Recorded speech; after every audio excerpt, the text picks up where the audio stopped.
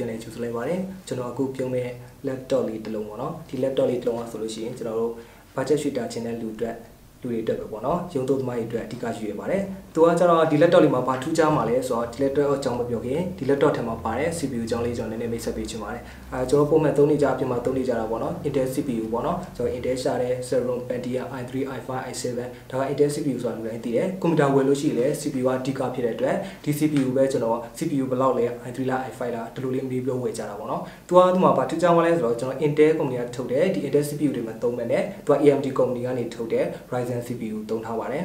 အခုဒီနှစ်မှာခေတ်စားလာတာ AMD CPU တွေဖြစ်ပါတယ် AMD CPU မှာကျွန်တော် Ryzen 5 Ryzen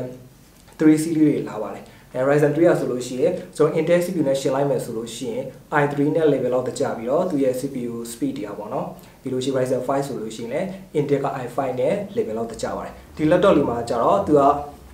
ခုနစောစောလေးကကျွန်တော်ပြောလိုက်သလို AMD CPU သုံးထားတယ်ဘာ CPU လဲဆိုတော့ AMD Ryzen 3ကိုသုံးပြထားပါတယ်ဒီ laptop လေးကတော့ HP laptop HP ကိုမှကျွန်တော်တို့က screen size က15 ပေါ့နော်15 6ရှိမယ်သူရဲ့ CPU က Ryzen 3ပြီးလို့ရှိရင်ဒီ Ryzen CPU ရဲ့အားသာချက်ကသူက onboard graphic မှာဟိုက graphic performance တော်တော်ကောင်းတော့တွေ့ရပါတယ် graphic 2K လောက်တိတက်ပါတယ်ဒါဆို i3 လည်းသုံးမယ်budget ကိုလည်းအများကြီးမသုံးချင်ဘူး graphic နဲ့လည်းလိုရှင်တဲ့လူတွေအတွက်ဆိုလို့ရှိရင်ဒီ HP laptop လေးကိုရွေးချယ်သင့်ပါတယ်သူကခုန budget laptop လို့ဘာလို့ကျွန်တော်တို့ပြောလဲဆိုလို့ရှိရင်သူရဲ့ C ကအရင်တက်လို့ပါနောက်ပြီးတော့သူက15လက်မှဖြစ်တဲ့အတွက်ကျွန်တော် A0 သုံးမားတွေကဏ္ဍများများရတဲ့လူတွေအတွက်အဆင်ပြေစေမှာဖြစ်ပါတယ်။ဘာလို့အဆင်ပြေစေမှာလဲဆိုတော့ကျွန်တော်တို့သူ့ရဲ့ key ပုံမှာနံပါတ်လေးတွေတက်ပါပါတယ်။ပြီးတော့ design ပိုင်းအကျင့်မယ်ဆိုလို့ရှိရင်လည်း HP တွေကကျွန်တော် design ပိုင်းကပြောစရာမလိုအောင်ကောင်းပါတယ်။သူကကျွန်တော်ဒါလေးကကျွန်တော် stable ပေါ့နော်။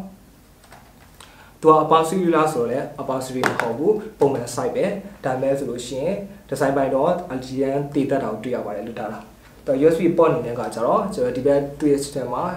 USB port နှစ်ခုပါမယ် HDMI port တစ်ခုပါမယ် LAN port တစ်ခုပါမယ် 3.5 audio port တစ်ခုပါမယ်နောက်ထပ်ဒီဘက်မှာ USB port တစ်ခုဒါဆို total USB port 3ခုပါပါတယ်ဒါဆိုကျွန်တော် stick တွေသုံးမယ်ဘေးက keyboard တွေသုံးမယ် accessory တွဲသုံးဖို့အတွက် USB heavy တည်တက်ပြီးတော့ဝယ်စရာမလိုတော့အောင်ပြည့်စုံတယ်လို့ပြောလို့ရပါတယ်ပြီးတော့ကျွန်တော်ကတ်ထည့်သုံးမယ်ဆိုရင်ကျတော့ကျွန်တော် SD ကတ်ကိုထည့်သုံးပြရမှာဖြစ်ပါတယ်။သူ့မှာကျွန်တော်အခွေပါလေးကူးချင်တယ်ဆိုလို့ရှိရင် external drive မလိုပါဘူး။သူ့မှာ BA drive ပါပြီးတာပါ။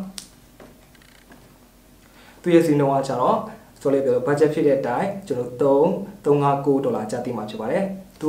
လည်း cashback ရှိပါတယ် discount ပေါ့နော်$20 cashback ရှိပါတယ်။ဒါဆိုကျွန်တော်တို့မြန်မာငွေနဲ့တက်လိုက်မယ်ဆိုရင်9သိန်းစုစုံလေးပဲကျပါပါ။9သိန်းစုစုံလေးနဲ့သူ့ရဲ့ဒီ Ryzen 3 CPU performance နဲ့ graphic ကလည်းgraphic performance လည်း 2K လောက်ရအောင်ပါဆိုတော့ကျွန်တော်တို့ဒီပုံမှန်သုံးမဲ့ office သုံးသမားတွေအတွက်နောက်ထပ်တည်တော်တဲ့ laptop လေးတစ်လုံးဖြစ်ပါတယ်ဒီ laptop ကိုကျွန်တော်ဝယ်ယူအားပေးချင်တယ်ဆိုရင်တော့ကျွန်တော် treasure နဲ့ center 1 center 2တွေမှာလာရောက်ဝယ်ယူနိုင်ပါတယ်ဒီ product ရဲ့အသေးစိတ် specification နဲ့ detail လေးကိုသိချင်တယ်ဆိုရင်ကျွန်တော် treasure နဲ့ Facebook page ကနေလည်းပြင်ပြနိုင်ပါတယ် goodbye